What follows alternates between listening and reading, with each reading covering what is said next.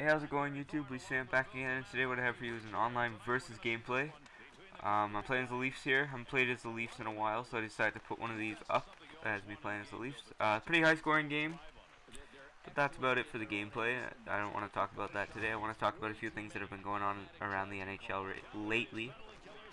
So the first thing I want to talk about is the Ottawa Senators, and I mean, what can you say about them? They are just doing amazing right now. They're 2 points out of first place. They're on a 7-game winning streak right now. I mean, they are just lighting it up in the NHL.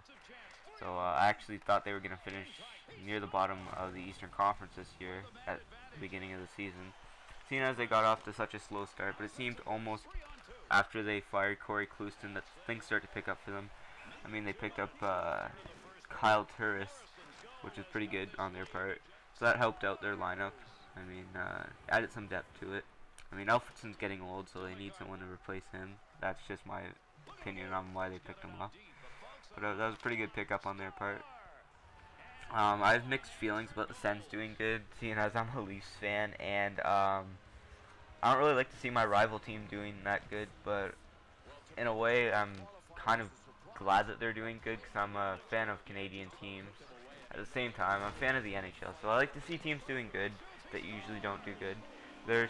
I think they still are somewhat in the rebuilding stage, but I think they are almost completely, well, I don't want to say completely, but they are almost rebuilt, which is a good thing for Sens fans. You know, good job, Ottawa. You're going to be in the playoffs this year, so you don't I'm pretty much sure you're going to be in the playoffs, so you don't have to worry about making it this year, I would say. They're gonna have a strong showing in the playoffs, which is a great thing for Sens out there working hard this year. Maybe that All-Star game this year gave them a little boost to step it up a little.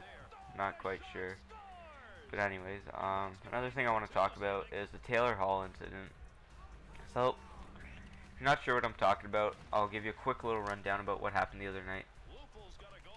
So the other night in pregame warm-up at the Oilers game, Taylor Hall collided with a couple of his teammates. So Taylor Hall collided with one of his teammates there on the ground, and Taylor Hall, of course, not wearing a helmet, had another one of his teammates try to avoid the wreck of the two players on the ground or on the ice. One of his teammates tried to step over him and stepped on his face by mistake, which is pretty rough. I mean, that could have possibly even killed him if the skate blade got him in the jugular. Pretty rough stuff, though. I mean, if you've seen the picture of him yet, I mean, if you haven't seen it, go to the Edmonton Oilers website. They have an interview with him after the incident too. So go to the Edmonton Oilers website. Just look at how gruesome it is. I mean, apparently he needed 30 stitches to get that cut filled up. I mean, that's pretty rough.